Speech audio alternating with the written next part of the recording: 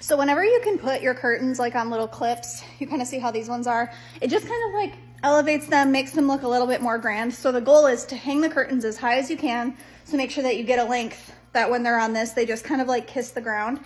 But when you have your panels out like this and you're like, how do I get these like evenly spaced out? I want to show you a really easy trick. Instead of like measuring and doing all that, all you're going to do is just keep going to the middle. So we're going to start with one on each end. And then we're gonna fold it, and I'm gonna put my clip right in the middle, go in the middle of this one.